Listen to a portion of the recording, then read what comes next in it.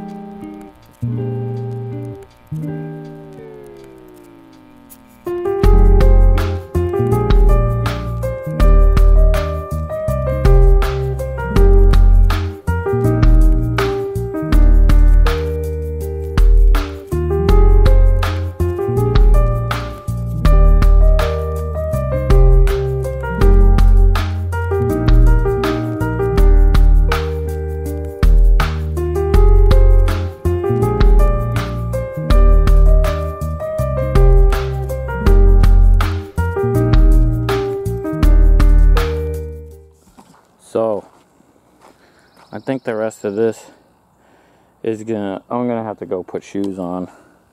And, you know, I was trying to have a quiet weekend. That's why I'm not really throttling up the machine all the way either. But, what happened was all the sheetrock just, you know, deteriorated. I mean, look at it. It's just, this has got leaves in it. And some dirt. Because this bunch of mess was it was next to my deck. When we were gutting the house, it was in the middle of winter, and we were just throwing stuff out the back door, and you know, I had a duplex, and we turned it into one house. So it was the middle of the winter. We just opened the door. We were just throwing stuff out the back, and we kind of had no idea, because I'm not a builder or anything.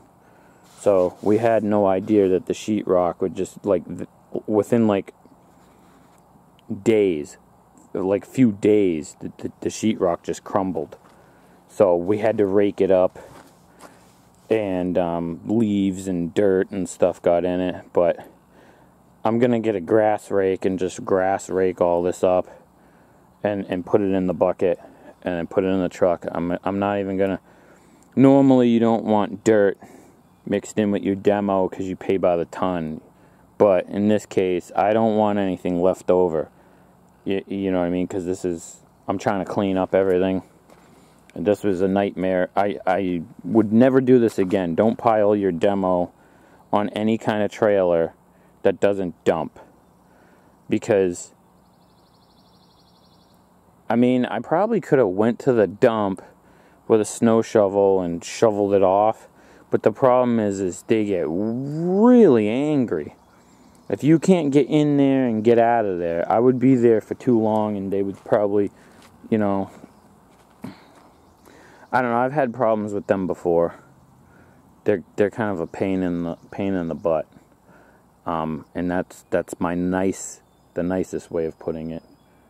That's not how I really feel. What I really feel is that the dump is a complete and total rip-off. I used to have a dumpster business with containers, and I sold it because I couldn't stand dealing with the dump. I just absolutely couldn't stand going there, waiting in line, and then they nitpick every little thing. So we don't do a lot with the dump no more. But anyways, let me get some shoes, and I'll get a grass rake and rake all this. Because my yard back here, my plan is to have nothing here. Just park my machines in this one little spot, like neatly in this one little spot, and have nothing else here, you know. And then out there where I used to have my loam pile, I'm going to remove the loam pile. There's a little divot. I'm going to take that nice sandy fill, spread it in there, and I might just grass it, make a big field out there, because I can't screen here anymore. And I kind of want to have just a nice peaceful area to just go walk the dog on my own property, you know, like a backfield, you know. So, I'm rambling again. Let me go get shoes on and grab the grass rake. Alright, got my boots on, ready to work. Little disclaimer, no, I do not work here. I worked for him years ago. The sweatshirt's really comfortable. And the owner was really nice to me, so when I worked there. So I left because I wanted to do something else. But just a little disclaimer there. I don't work there. It's just they were really nice to me when I was there, and I wanted to do something else, so I don't mind wearing their sweatshirt because they're not a-holes. So I just had to say that because somebody commented, one of my friends commented about it a while ago. So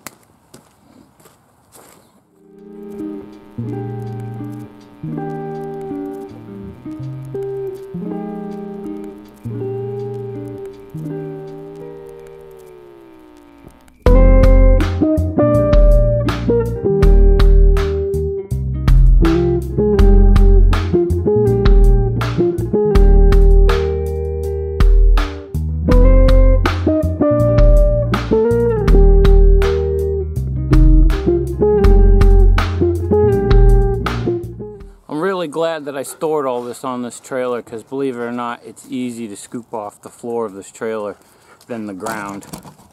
Come on, dog. Keeps bumping the camera. Look at it. Obsessed with the stick. So I don't want any of this stuff getting on the ground in the woods, so that's why I actually pulled the trailer out here, because this is actually hard packed ground, so it'll be easier to rake it.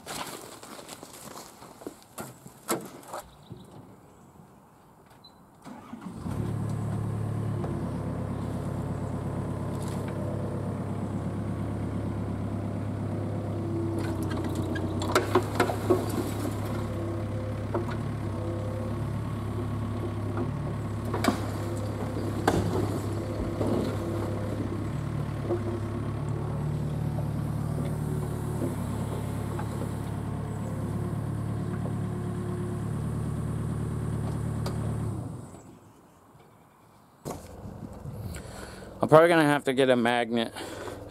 There's a lot of screws and stuff that fell through the cracks in the board in the trailer, so I don't want to be running them over. I want to get everything real clean.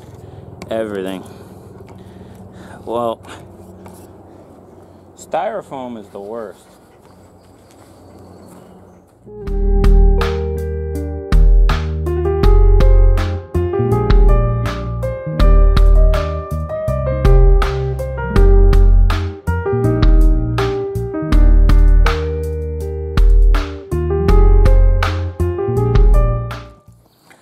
Alright, it's pretty good where he's standing. There's a little bit of sheetrock dust and some leaves, but I think that'll rot. So she's got some stuff I'm going to top off the truck with from the basement. We're going to clean out the basement, throw some of that in there. I got a couple little things around here. And then we'll check back with you when we go to the dump.